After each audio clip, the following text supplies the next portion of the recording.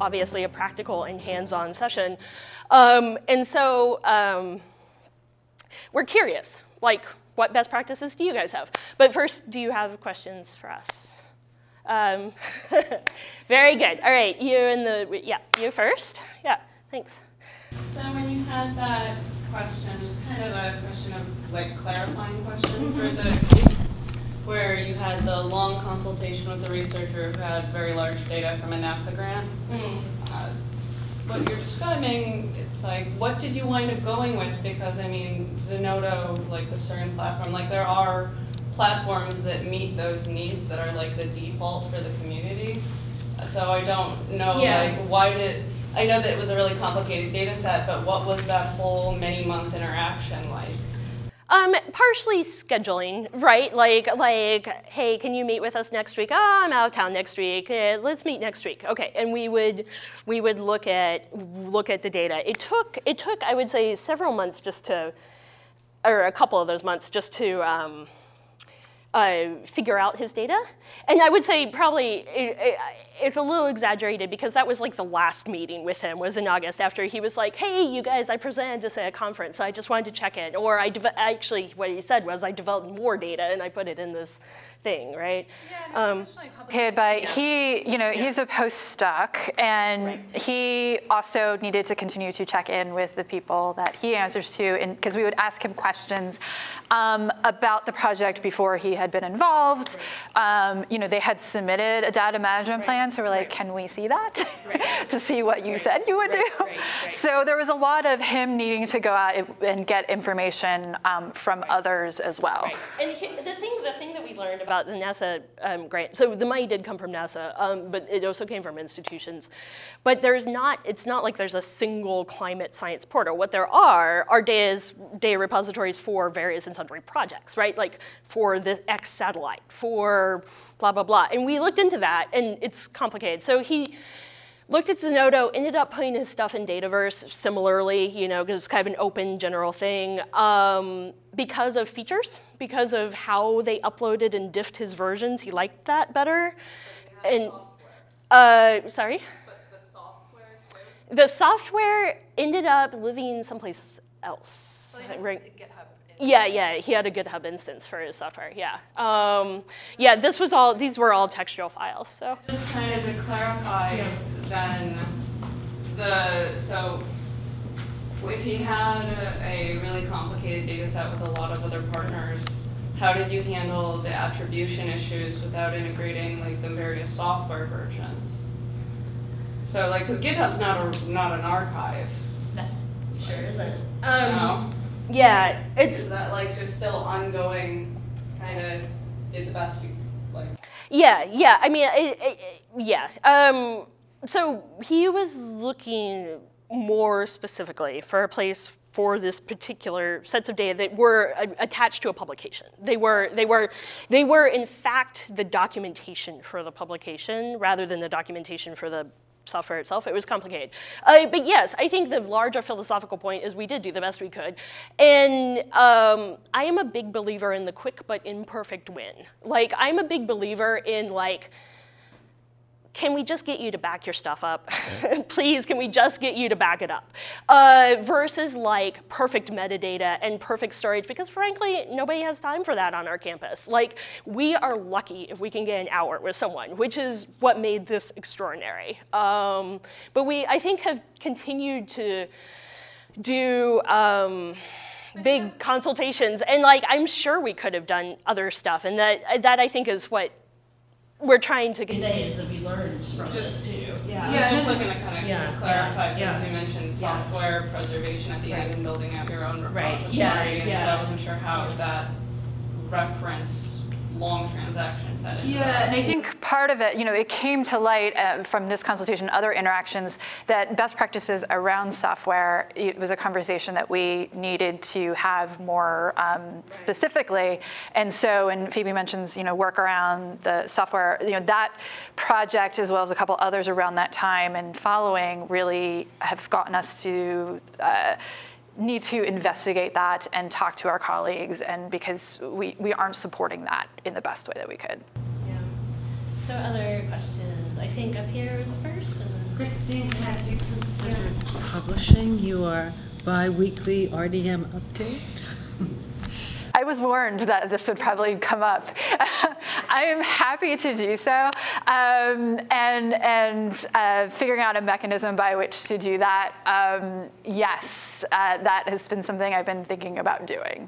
Because yeah, I've been doing it for about 2.5 years now, and I think it would be beneficial probably to other people. yeah, in front. I was hoping you could talk a little bit more about your instruction program. You said you do instruction. Are you invited into departments to do it, or is this more instruction that you are providing on a walk-in registration basis? And what exactly are you teaching?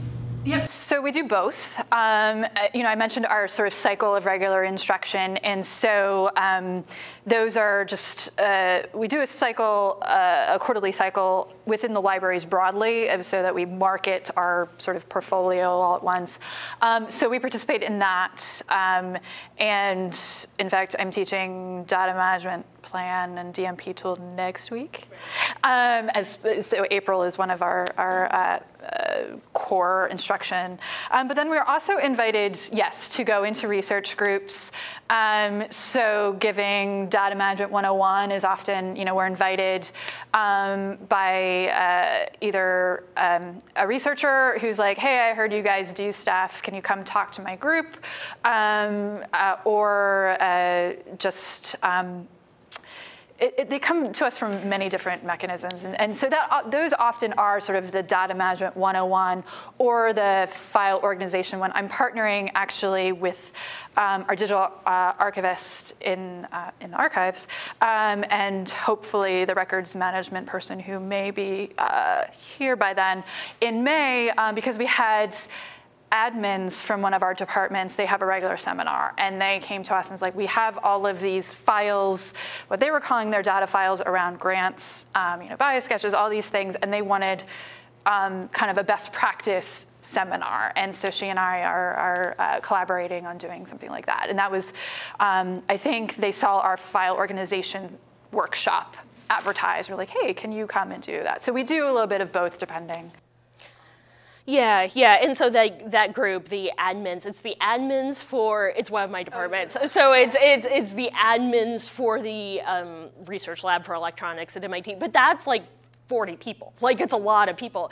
I've taught a couple classes for new grads. This is before our digital humanities librarian joined, for new grad students in one of the humanities departments, which we do have at MIT. They're small, but mighty. But that was an interesting experience because, you know, it's a seminar, right? 15 people or so, they're new grad students, and they're concerned. Howard was there with me for the last one, and they're concerned because if you submit an NSF grant for a dissertation, NSF dissertation grants also need data management plans, right? And so that was their hook. They're like, we've got a bunch of people on NSF dissertation fellowships, like, can you talk to them about their data management plans? And then that turned into a discussion about like how to deal with private information in the social sciences, which again is this like big ball of, big can of worms that we talked to but did not resolve. But yeah, so they come in, and then our walk-in classes, like Christine said, we just do registration through the normal library instruction portal. So we're also teaching like Mendeley and how to do bibliographic searching and all the usual stuff. So yeah, Kristen. So you mentioned that you keep track of your interactions in the wiki. Have you looked at the risk of having things thrown at me, a ticketing system or something like that, or working with IT and what they use? Yeah. Yeah, so we actually use an RT system for other parts of the libraries, including our group that does handles the citation management tools questions, but also Ask Us is RT. Yeah, we use a ticketing system for our reference questions too. Unlike a lot of libraries, all our reference is electronic, and we run it all through a ticketing system. So. Yeah, as to why we haven't taken that dive with data management services, that's a great question. Well, I think that they would do two separate things. So I think a ticketing system would be useful because we could keep track of the interactions between the person and the person answering them. So I mentioned that our email address is a list. Data management at MIT goes to all of us. but often we will take that offline by having the screener like just reply to the person at a certain point. So a ticketing system would help with that. I think we probably haven't done it just because it's not, the volume of questions hasn't been totally overwhelming. The wiki is slightly different though. What the wiki does is it's a log, but it's not just a log. Like we add notes there, right? Like we're like, here's the text of the email that this person sent me, and here's like a link to their data management plan that I uploaded with my comments, right? And here's the other wiki page that I started for this like consultation where we like added notes of all the things we're gonna tell him. And so like there's a lot of editing in text, and it's just pretty free form. Yeah. And how are you guys, thank you for this, working to position these services? Thinking with key administrative units or systems, proposal development, research administration, or your grants administration system. You guys are co-ES. Right. So say more. What do you mean by positioning? Where are we? In terms of you're offering workshops and liaisons are doing outreach around these services, and you're hoping that departments take you up on that or individuals take you up on that. Do you have anyone from the top incentivizing researchers or saying to those researchers, hey, the library's got these things to offer, you might look at them, or even looking at systems and how you build triggers into those systems to alert researchers that these services are available? Yeah, that's definitely an area that we are wanting to dive deeper in. I can speak, for OSP, for example, Office of Sponsored Programs. When we, in terms of data management plans, and we took that advantage of when we we're customizing the DMP tool to really engage them in that early and have them take a look at it and figure out how we could get that linked on their website and linking out to that, and so that was a minimal type of thing. With the campus network project that we mentioned at the end, we have the project team involves people from Office of Sponsored Programs, as well as the Office of General Counsel has a research data group that I'm a part of, as well as other people, and IS&T as well. So we're starting conversations of creating more robust referrals across campus to each other. But that's sort of just being launched, that effort. So do you have anything more to add with that, Howard? Yeah, well, one, I'm really excited that we're finally launching this project. It's there is, it's a decentralized environment, right? So that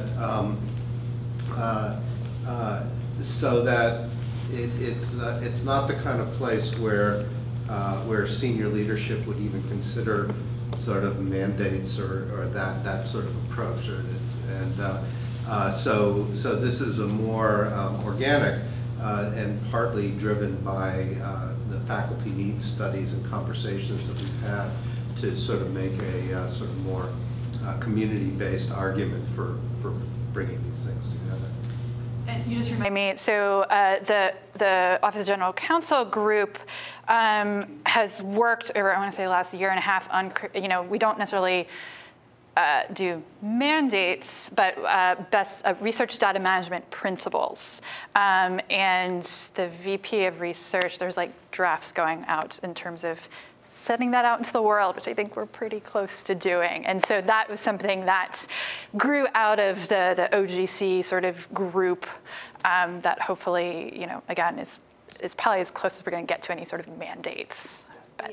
Yeah, and I'll second all this stuff and say that when you mentioned we're a decentralized campus, which is very true. Like, people don't like centralized systems particularly. Like, we often have departmental IT, for instance, on our campus. And we also have the Office of Research Management has departmental liaisons, and so I think one thing that we could do is work more with those people, but like, we're also excited about working with the admins because they like touch things from the other side, as documents are being put together. And so there's a lot of I think there's a lot of angles we could go at this from. There's not one central system that's gonna catch everyone. So, like our consultation with the long-term grant, he was trying to wrap up a grant that had been long done, so there was like, Office of Research wasn't touching it. This was all just him being self-motivated. So, yeah, in the back. I have two questions. One is very brief.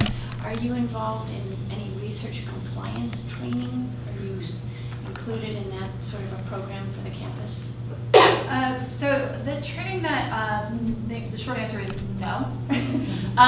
Because that's, it's a online system and we are not tapped into that whole process. So unfortunately not. I mean, often that's like a great opportunity to engage, but no. Don't they buy it at MIT? They just Yes, sort of wholesale it's outsource outsourced, their so. stuff. Yeah. Yeah. And then the other question is, how do you interface with ITS on campus? And you mentioned that there are departmental ITS programs, and I'm curious, do they sort of feel like you're moving in their space a little bit? And, I can think Not so much. So our IS&T, our centralized IS&T, they've been going through their own evolution as well. So I think the Lab Archives project was a great example of they reached out to us and said, hey, sort of after the fact that they had already said, we're going to do this 3-year enterprise license, which we don't need to get into that, but they wanted our input in sort of the implementation of it. And through that, it was, I was involved with that project, and, our concepts of what archives mean and all sorts of things came to light. And so that, along with other projects, have created a nice conversation with IS&T. As far as departmental IT groups, I can think of one of our, that's a little bit more uneven in terms of engagement. A lot of times it's from historical relationships with liaisons, for example. So one in particular, I'm thinking of Jay Powell in particular. And they, a lot of his people come to him about where to put their data, and he automatically kind of knee-jerk refers them to us. But for that one happening, how many others we don't have that system up? So that's an area we could definitely kind of shore up with the help probably of our liaisons, who are the ones that know that where these people are and how they work in their departments. But yeah. I mean, I would say in practice, and I don't think this wasn't decreed and a plan, but it's just sort of evolved. Our IT, our central IT, tends to do the things that I would think of as active data management support. So they run our institutional Dropbox, for instance. They run a bank of computing servers that people can get server time, rack time on to run experiments. They bought Lab Archives. And they tend to run the computing infrastructure of like, you need some cluster time, you need a shell to do something, like here you go. They don't really touch storage and whatnot so much. And the other, I think, again, the more general point is we know that this is just barely the tip of the iceberg, right? Just barely the tip of the iceberg, because there's so much research happening, I mean, on every campus, but there's so much research happening on our campus. And so many people do research. Our undergraduates do research. Like, our undergraduates do full-on research projects and publish papers, right? Our grad students publish papers. Our postdocs publish papers. Our research scientists publish papers. We have more research scientists and postdocs than undergraduate students on our campus. And they are all doing research. And most of it is data-intensive research of one kind or another. And so I think that we're exploring these services, but we know that there's a lot we could do in almost every area, and the same is true for IT, frankly. Like there's a lot they could do that they don't do. So when departments spin up their own IT support, it's often because they want something specialized or they do something specialized, and there's a very much a culture at MIT of like, we build it. We're not gonna, you need a server, I'm gonna build you a server, kind of culture. All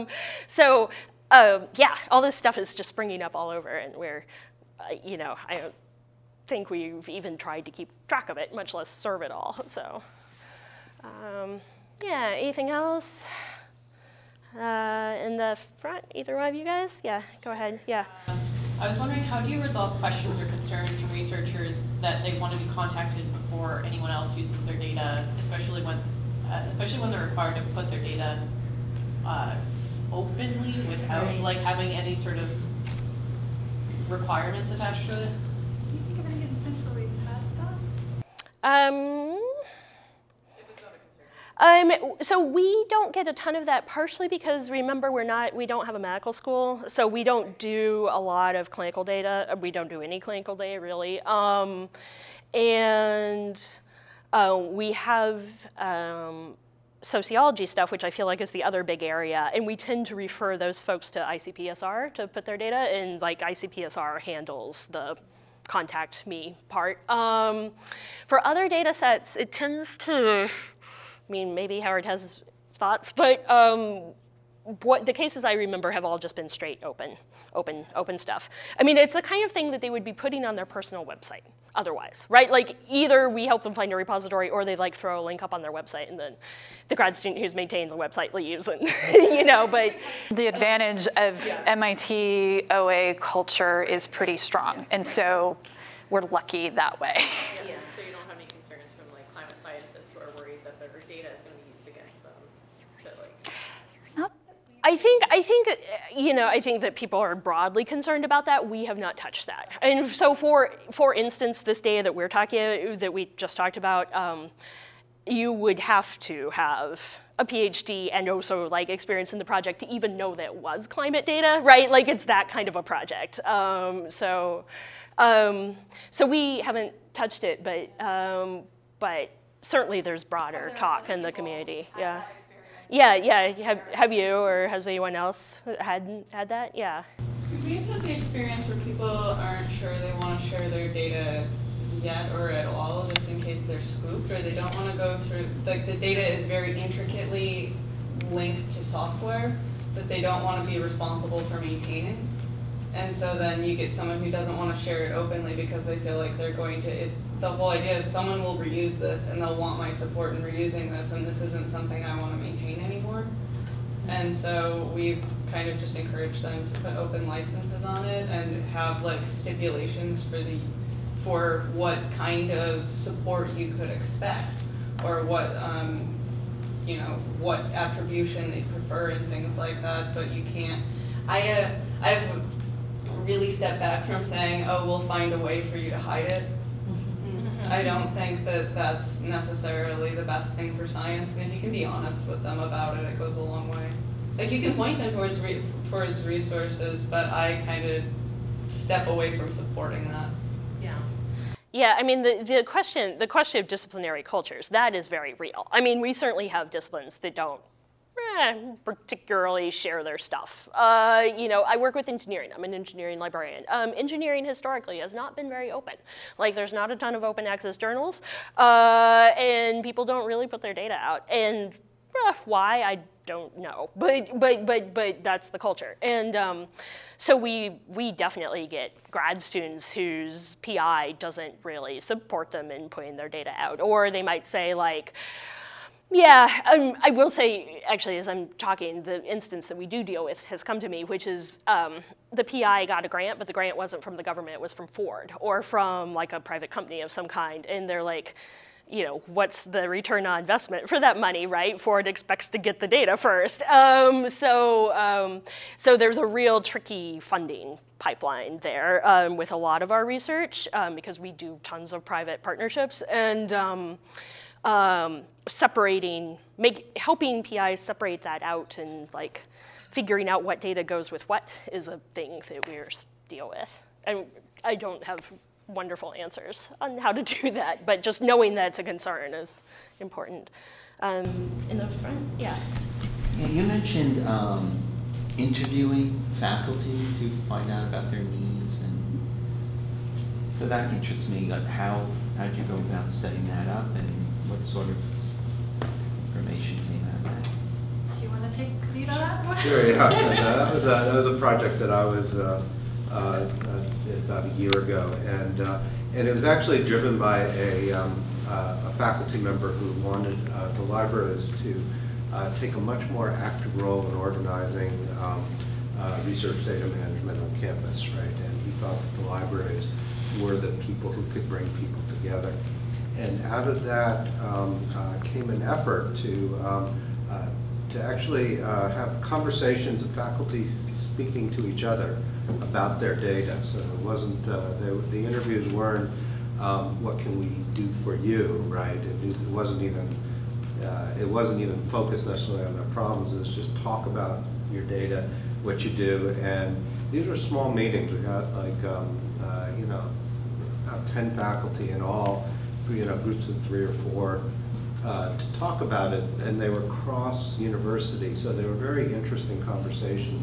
We took notes, and out of that summarized, you know, kind of common themes, which were we should invest effort in creating a campus network that we're sort of doing now. It took about a year to kind of get those wheels turning, and that faculty input helped provide enough impetus for the VP for Research and IS&T to, in principle, join the libraries in supporting this activity. So it was kind of using the faculty feedback to get senior administrative support to sort of bless the efforts to cooperate. We also, was it after that we interviewed individual faculty, or before? I can't remember, but. There were individual interviews for the people who couldn't, you know, getting 4 people in a room was a logistical, phenomenally complicated. So there were a few people that we just picked up afterwards in individual interviews because they wanted to talk, but they couldn't find, you know, we couldn't get. And just anecdotally, I sat in on one of those individual interviews. It was with one of my computer science faculty, and it was kind of extraordinary because, well, the data he works with is super complicated because he does work with hospitals on clinical data because they're building software for hospitals. And so like he talked about like how that pipeline was totally locked down and he had to physically go to the hospital because all their stuff was on servers that were physically in the building because the internet was not secure enough, right? Like, so he talked about that, but he also talked about his servers and like there's all these, I think, practical real world problems that arise that I wouldn't even think about. He was like, I said, you know, is your code, where's your code? Is it on GitHub? He's like, no, it's on the server that lives under my desk. And I'm like, why is it on a server that lives under your desk? And he's like, well, because I have the grad students maintain it. And I'm like, well, the grad students could put it on GitHub. And he's like, well, except that, you know, GitHub uses Git and I like CVS. I've used CVS for a long time. And I was like, really? And he's like, but you know, it's complicated because the grad students don't learn CVS anymore. They learn all this other stuff. And then they had to like build scripts to convert. Anyway, it just went on and on and on like that. And I feel like every lab is like that, right? Like it's just this infinitely branching, complicated scenario for every investigator and their students. So again, data management is hard. The last question here. I was actually just going to add to the conversation is, so we're doing interviews with lab researchers as well, and I think you're right. It's really fascinating to see what's really happening internally in the labs. We have less, they seem to care less about the management issue. With us, we had lab archives, we do have lab archives, and I only can speak to the medical side of campus, but the PI kind of dictates how that data is being organized and recorded, and many of them were just like, nah, you know, we don't want it. Sure. And so it's not getting used on our side of campus. It may be used on the other side of campus, I'm not sure. What we're finding is the real interest with data on our campus is data analysis tools. So they're really interested in us looking at Glucor and Metacore and IPA, and what can we do to provide them with that kind of resources and that sort of training in R for a lot of the analysis. So I don't know, with us, data management has become, we were all geared up to kind of work in that area, and that seems to have fallen flat on the medical side of campus. And now it's the data analysis piece that seems to be of more interest.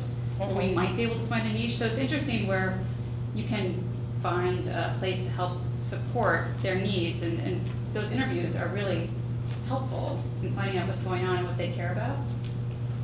Yeah, absolutely. And we teach R, right? That's been in those classes. So not out of our group, but in a slightly adjacent group. We actually bring people in to teach R. We can offer enough of those classes. Yeah. We have library workshop, but yeah, it's our GS librarian is also the statistics librarian. Is that okay? So yeah, we have a partnership with them. So yeah. But yes, we can't, I think, again, we can't offer enough of those classes. Everyone wants them, and on the non-medical side of the house too, like, you know, all of our chemists and life science researchers and everybody, just, everyone has to do stats. Everyone has to use computers, everyone has to do stats, everyone, like, has, you know, runs analysis on some set of data, and so I think supporting that is super useful, so.